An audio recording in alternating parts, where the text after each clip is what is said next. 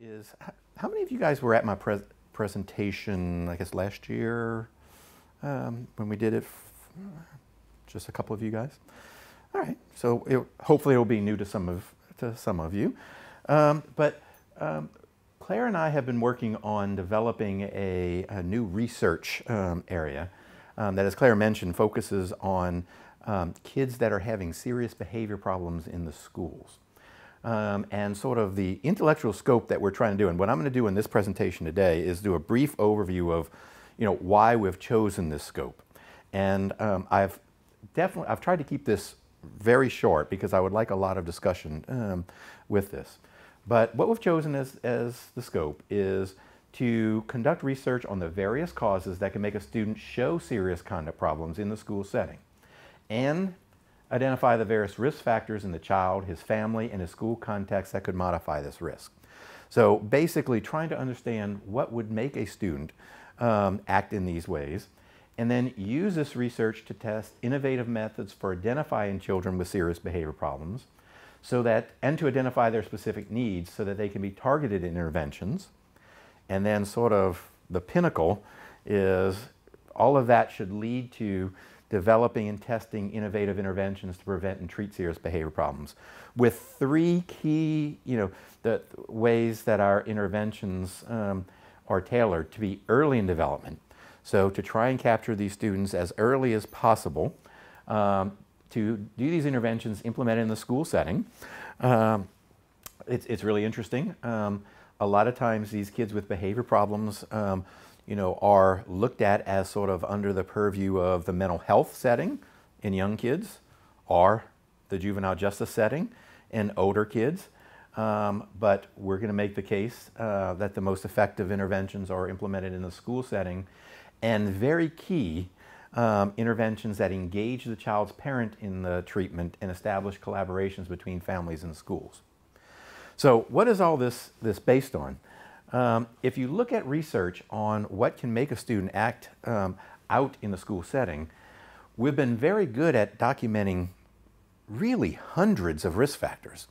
I've limited to these on these slides for the very scientific reason that that's all I could fit and you could still read it, because they're literally hundreds, and they range from various dispositional factors like neurochemical abnormalities, birth complications, personality factors, low verbal intelligence, poor academic achievement, have all been linked to behavior problems.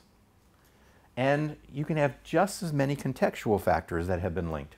Again, ranging from very early prenatal exposure to toxins, poor quality childcare, high crime neighborhoods, problems within the peer, problems within the family environment. And so in terms of research on the causes, we've been very good at identifying sort of various factors. And you're probably sitting there, I bet you can think of things that I've missed on this list, either within the child or within his or her context. But here's what's important for us, is just identifying these things can have important implications, in the sense that if you know a child's been prenatally exposed to toxins, so let's say a child has been exposed to alcohol during pregnancy, that can put a child at risk for later behavior problems. And there have been some incredibly effective high-risk nursing programs that have gone in and worked with mothers who are in high-risk pregnancies, improved their health, and that has led to reductions in child behavior problems really over the next 19 to 20 years of development. But if you're a teacher in a school, knowing that that has happened doesn't give you a lot to work with in terms of, well, how will I help a child? Now, what we try to do is to say, what can these things do to the developing child? How can some of these dispositional or contextual risk factors, what might they do to the developing child that affects his development, that will make him more likely to act up in the school environment and affect both his social and academic outcomes? These are what we call developmental mechanisms.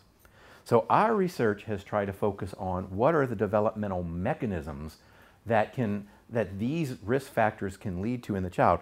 Those are things that teachers can then target in interventions. Those are things that we can actually modify Maybe we can't go back and change the child's exposure to toxins, but if we know what that might have done to the child, we can then go in and try and help the child. Now, most of this work has focused on a pathway that people often call more emotionally dysregulated. These are things where a child gets angry a lot or have trouble regulating their emotions, where they shoot off. And there's been a number of anger coping programs that have been done and implemented in schools. Or there have been programs that have focused on the child's impulsivity. They act without thinking. They do things where they feel bad afterwards, but they just act. It's sort of, there's no regulation in terms of their behavior. What we've been interested in, and this has recently come to the forefront in mental health, in the most recent version of the DSM-5 that came out in 2013, they recognized a group of kids with conduct disorder, so the mental health version of children with serious behavior problems, a group that has not responded as well to these interventions as the emotionally and behaviorally dysregulated. They're called with limited prosocial emotions. How many of you guys have heard that term before? Really? Because you sat in on the last one, Evan. It came out in 2013 in the DSM, and it's being considered for inclusion in the ICD. In the ICD-11, it's actually being proposed. That it's not out yet, so we don't know what the final outcome will be, but it's actually being proposed there. And I know that's what mental health people use and is not as much used in the school setting. But I think it's very relevant because if you look at it, it's defined by people who show two of the following characteristics, and it's characteristics that the child shows in multiple relationships and settings over time. So not just with one or two individual people, but they show this in most relationships and settings. So they'll show it at school, but they'll also show it at home and in other settings. And the characteristics are things like lack of remorse or guilt, not feeling bad if he or she does something wrong. They show a lack of concern about the negative consequences. For example, is not remorseful after hurting someone or does not care about breaking rules. They have a callous lack of empathy. They just are unconcerned about the feelings of others. They're often described as being cold and uncaring. They seem to be more concerned about the effects of their actions on themselves rather than on others. They just don't care about their poor performance at school, work, or other activities. They don't put forth the effort necessary to perform well and often blames others for their poor performance. And they're often described as just not showing feelings in the same way as others. They seem insincere and superficial, and most times they act very cold and emotionless. They may act quickly, but it's usually for gain, if they want to intimidate somebody. Claire can probably tell you if a person comes to her office wanting more office space, if she yells and screams at them and looks very angry, they're less likely to come back. A very functional thing for a director to have there. So was she really angry? We won't know, but they use it in a way that's effective. Now here's what's important. The reason this is starting to be recognized in mental health settings is because these kids show some of the most severe behavior problems compared to other kids with behavior problems. And let me just show you a couple studies that we did. This is one that we did in a school. And you can see the average age here was about age 12. So, this is called middle school in the United States. And we did this in two school systems. We screened everybody in 4 grades in 2 school systems. And we followed kids who had severe behavior problems alone and those that had severe behavior problems with those callous and emotional traits that make up the limited prosocial emotions. And what I want to show you here is this is at our first 1-year follow-up, just looking at their level of aggression in the classroom. And all I want to point out here is these are the kids without behavior problems, these are the kids that had behavior problems without those callous traits, and these are the kids that had behavior problems and callous traits. You can see in terms of their level of aggression, and these aggression the scale we use breaks it down into reactive aggression, in which they seem to be responding to perceived provocation from other kids. I mean, you know how that happens in the classroom setting. These kids will just, whether it's true or not, they perceive that somebody else provoked them into acting out and being aggressive, or proactive, where they acted aggressively to gain something. These kids are showing the highest rate. That's the sample mean there of both types of aggression. The kids with conduct problems, rated by their parents and teachers, without callous traits, they did not even differ from the control group on the proactive aggression. They were slightly more reactively aggressive. So what it's showing here is that within a school sample, they're accounting for most of the aggression, and even outside of school, if you look at over 5 years, this is their trajectory of violent delinquency. This is the callous and emotional kids with conduct problems compared to this blue line, the kids with conduct problems without callous traits.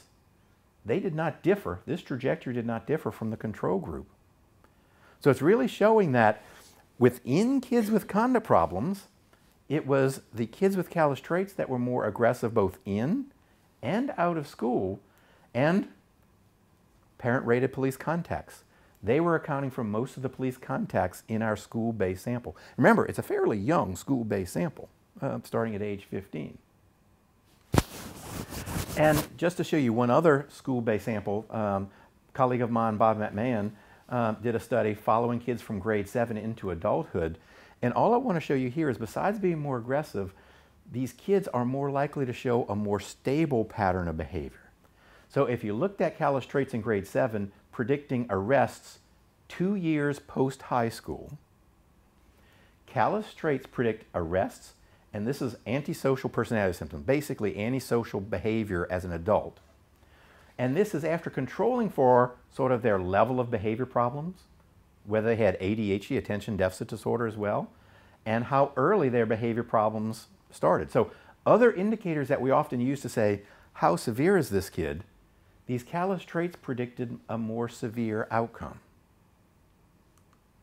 And one last part. They've proven to be quite the treatment challenge to what we've tried with other kids with behavior problems. We did a review that we published in Psychological Bulletin in 2014, and we found of the 21 studies of treatment response, kids with callous and emotional traits, either alone or with other what's called psychopathic traits, in 85% of the studies, the callous traits predicted poor response to treatment. And these are treatments done in the juvenile justice system, like they were less likely to participate in treatment. They just lower quality of participation. They just did not do homework assignments or speak up or follow the rules. In inpatient psychiatric hospitals, they have longer lengths of stay and have more physically restrictive interventions. And in an outpatient summer treatment program, the reason I include this is sort of an intensive summer school for these kids. The callous traits were negatively associated with 9 of the 14 outcome measures. So here's why we want to do this research line, is we have a group of kids who show behavior problems and who seem to be more severe, particularly when we're talking about aggression and violence. So kids who we really want to do something better and more intensively with, that have not responded to what we've been trying. And so we've been embarking on this in 3 ways. The first thing is, can we learn a little bit more about what's going on with these kids and how that's different from other kids? And so this is why one of the goals is to study the different causal pathways. And this is something that I've been doing a lot over the last, I guess, 25 years. I'm just going to give you a couple examples just to illustrate how different the causal processes are for these kids. One of the things we do is we study these kids' emotional reactivity. And I'm just going to give you one example. We do this task where we show kids emotional pictures flash. They have threatening pictures. We have pictures of distress. The reason we do this is we've studied how these kids process emotion in a lot of ways. And it doesn't seem like they're misunderstanding emotions. That is, if you ask them to rate these pictures, they'll rate them like other kids. They'll rate that as threatening, as a negative emotion, as positive, as neutral. They understand emotions. They just don't experience and react to it. And so we have to measure the reactivity. And I'll give you an example. We do this task, it's called dot probe. You have an X, pictures flash for 250 milliseconds, and a dot follows either the top or bottom picture. Very simple task, doesn't require a lot of higher order thinking, so we can do it for kids very young, kids with very significant verbal impairments, because it doesn't require a lot of intellectual ability. And you might be sitting there thinking, well, how does that measure emotional responding? Well, you can see the picture either follows an emotional picture. I don't know if you saw that when it flashed, but that's a cat who's missing an eye and is hurt, and then a fork, which for most people will be neutral. And what happens here is if the dot follows an emotional picture like it did there, even though you may not be able to name that that was an emotional picture, most people will orient to the emotional picture quickly and be able to respond to where the dot was more quickly when it follows an emotional picture. It's called an emotional facilitation, attentional orienting response. This is all to say, we did this in a number of samples. I'm going to show you one from a group of kids, children of of college students at the University of New Orleans, where I was up until a few years ago, mean age of 9. And what I want to show you here is there was no difference in how they responded to positive emotional. So the whole idea that callous and emotional maybe is not the right word, because it's not that they're completely unemotional. What it was specific for are those pictures of people in distress and pain. And if you look at it, so here are the kids with conduct problems. If the kids had conduct problems without callous traits, they actually showed an enhanced response. They were emotionally overreactive. If the kids had behavior problems with callous traits, they were underreactive. A very different emotional profile. And a colleague of mine did something very similar, but doing brain imaging, and broke it into kids with conduct problems, with behavior problems, low on callous traits and high on callous traits, and looked at their amygdala response to fearful faces versus calm faces. Fearful being distress faces. And the amygdala is the part of the brain that is supposed to respond to those emotionally provoking, empathy-inducing pictures. She found exactly the same thing. Kids with conduct problems without callous traits relative to comparisons, overreactive. Kids with conduct problems high on callous traits, underreactive. So what I'm painting for you here is very, very different emotional responses in the two groups of kids with conduct problems. I'll give you one other example. When you look at parenting in its relationship to the child's behavior problems, we'd all say that that's an important factor leading to a child's behavior problems. But if you look at parents' relationship, this is a group from New South Wales, at the University of New South Wales. They did an observational study in their clinic of boys aged 4 to 12. The average age was about 6. And they observed them with their mother, and they showed that coercive parenting, using inconsistent, sort of harsh, hostile parenting, was highly related to behavior problems. That's what a lot of people find. But here's the key. It was only for those low on callous traits. Look, the kids high on conduct problems with callous traits, they had high rates of conduct problems irrespective of the level of the parents' hostile and inconsistent parenting. Now, before you jump all over this and say, well, so this is something that's not affected by parenting, when they looked at parental warmth, it actually had more of an effect for the callous, unemotional kids. So the issue is, it wasn't that parenting wasn't related, it was just the aspects of parenting were more important depending on whether the child with conduct problems had callous and emotional traits. Again, suggesting we need to do something differently. And again, I could give you, I mean, we can talk about more, other differences between these kids, but what I want to highlight there is we're starting to see very different things. And so we need ways of identifying these kids and doing something different. What we've been doing up to this point is doing the same thing for all kids with behavior problems, despite the fact that they may have very different emotional and contextual underpinnings to their behavior. So one of the things we've done is we've developed a number of ways of identifying students. one of the things that we use most in research is a rating scale that was developed for use by parents and teachers. And this is called the Inventory of Callous and Emotional Traits. And what's important here is it has 21 items, so it's relatively time efficient. And it's been used in over 120 published studies and has been translated into 21 languages. And it seems to be measuring something similar across languages and cultures, which was very important for us to measure. And so, for example, this is an Italian school sample, this is in Germany, this is in Greek Cyprus, this is a primarily African-American low-income USA sample, this is a Dutch sample, we've done in a Spanish sample. So all sorts of different samples with different languages, and there seems to be a callousness dimension. And I'm letting you look at the items there in terms of how this is displayed and what parents and teachers rate for us to assess these traits. Not, the I means it's inversely coded. Do not let my feelings control me.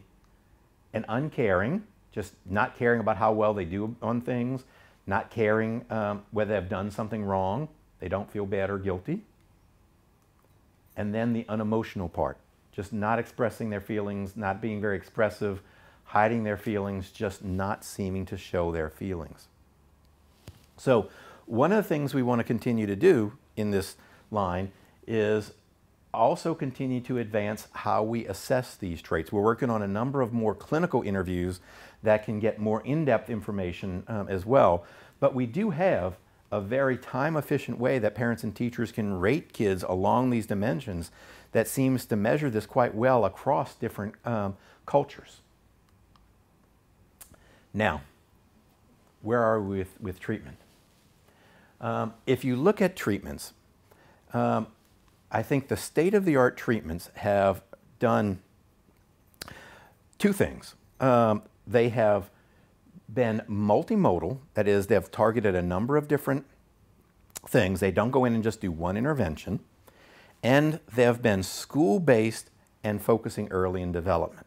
Sort of what I mentioned was a key to what we want to do in this research area.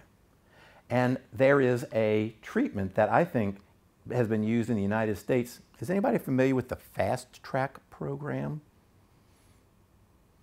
The Fast Track program started in the late, it was developed in the early 90s, but actually started being used in the late 1990s and was used in 4 school systems in the United States. And it was this very large trial where schools in 4 cities were randomly assigned to get the intervention or not. And what they've done is they've followed these kids who got the intervention into adulthood. And it's comprehensive. I'll show you what was it based. It was based in the school. It was done early on. It started, the kids were identified with serious behavior problems in kindergarten, and the intensive intervention started in the 1st grade. It contains both what's called an indicated and universal component. That is, the whole school got interventions, as well as kids who scored above the 90th percentile in behavior problems got the indicated intervention. And it followed these kids over a year, and even though the intensive intervention only lasted 1 school year, they could get follow-up, less intensive intervention for the next 4 to 5 years. And here are the components. There was a behavior management component. This was part of the universal component where teachers were instructed on how to do appropriate classroom management for all kids. Parent management training. The parents were brought to the school, and it really focused on engaging the parent in the school involvement, and helping the parents learn how to control their anger.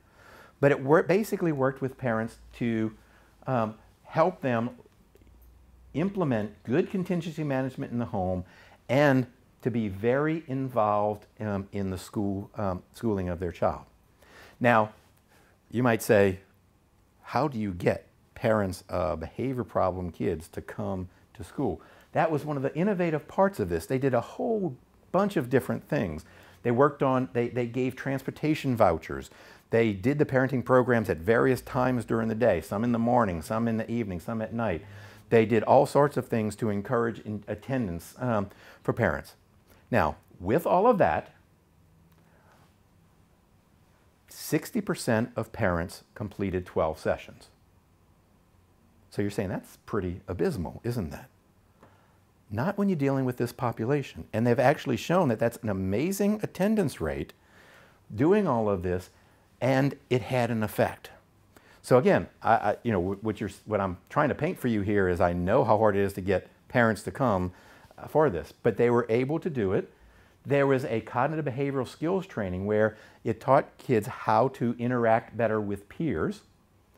There was academic tutoring, and there was case management, where there would be somebody that would go into the home and help a parent implement these things as needed. So you're probably sitting there thinking, this is a very expensive, comprehensive intervention. And if you go to the Fast Track website, they will cost out every part of this program for you. You can Google Fast Track Program Conduct Prevention. They will give you every module and every cost prevention program. They will also show you that by the child reached the 3rd grade, the reduction in number of kids who were placed in special education in the targeted schools, the schools that received the intervention, paid for the intervention. Just by the 3rd grade. By reducing the number of kids who are in special education. They now have adult outcomes through age 20. And you add to that cost effectiveness, it has reduced delinquency, arrests, and general and mental health utilization in adolescence through young adulthood. And they've shown what it did was this intervention helped the child learn emotional regulation and other behavioral regulation strategies that over the long term improved academic abilities and had long-term outcomes. Now, here's what we want to do. One thing that this Fast Track program showed in its outcome is that the kids who did least well, guess what some of their characteristics were?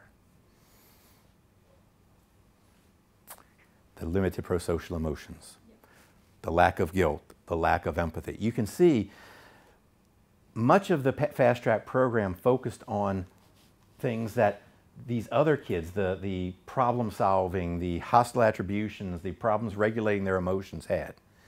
It didn't focus. So what we're hoping to do in our research track is to say, how can we take this state-of-the-art intervention and improve it for those kids? I want to say those kids are about 20 to 25% of kids with serious behavior problems. So it's the minority. But as I showed you before, they're kids who operate at a really high cost to people around them because they often are the most aggressive. They often are the ones who are most likely to have the poor outcome. So what we're trying to do is to say, can we augment particularly that parent management program? And a number of us have been trying to do this and test out modifications of that parenting intervention that was used in Fast Track. A colleague of mine in Canada is looking at how to help parents learn to coach the child in the awareness and recognition of emotions.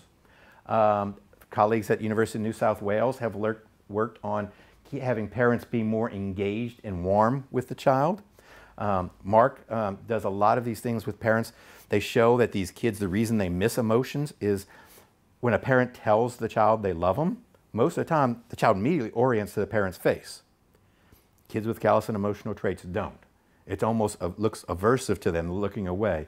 And they help teach the parents how to get their child emotionally engaged in different tasks. And what's important is they're not forgetting all those behavior management, behavior modification things that they're teaching parents. They're still doing that. They're trying to augment it, and this is where we come in. Eva Kimonis and I are working on developing through the research line a way of enhancing parental warmth. Because remember, that was what was related to the behavior problems of these kids. These kids, one thing I didn't show you is they tend to focus more on rewards than punishments. The programs that have not worked for these kids It seems to be more related to the fact that they respond to the first part of the intervention where they talk about rewards, but they don't respond to punishments. And so they're working on how to enhance the motivation of these children through rewards. You know, you can think of a lot of positive behavior programs that focus on that as well. And then improve the child's emotional literacy. Basically, at a very early age, help the child pay more attention and learn sort of and understand emotions that does not seem come naturally to these kids. So that's sort of where I want to stop, but hopefully I made it clear. What we're wanting to do is to say we have started to learn some of these developmental pathways that kids go through to develop serious conduct problems. We have some school-based programs that have shown some pretty decent success. We want to make them more successful by tailoring our interventions to the unique needs of those kids and test out some innovative approaches that can be done in the schools. So that's where I'll stop and let you guys jump in.